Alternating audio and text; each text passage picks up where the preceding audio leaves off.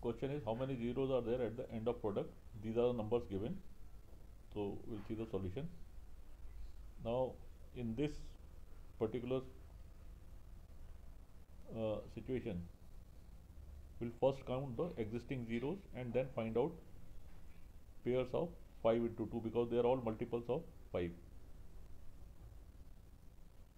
So total existing zeros are 6.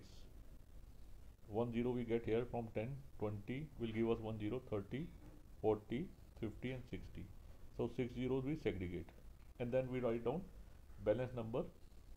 So 5, 10 will become 1, 15 will be 5 into 3, 20 will become 2, 25 will be 5 into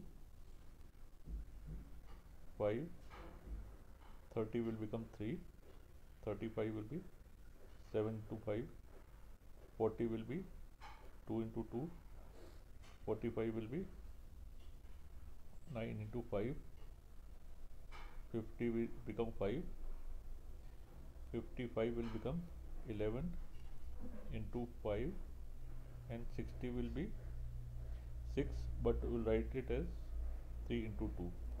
So you will find that there are many 5s but 2s are limited. We will count the number of 2s. 1 here, 2, 3 and 4. So we have 10 to the power 6 into 10 to the power 4 and remaining numbers are k. So that means total zeros are 10 to the power 6 plus 4 into k is equal to 10 to the power 10 into k. So total zeros are 10. Answer is option A.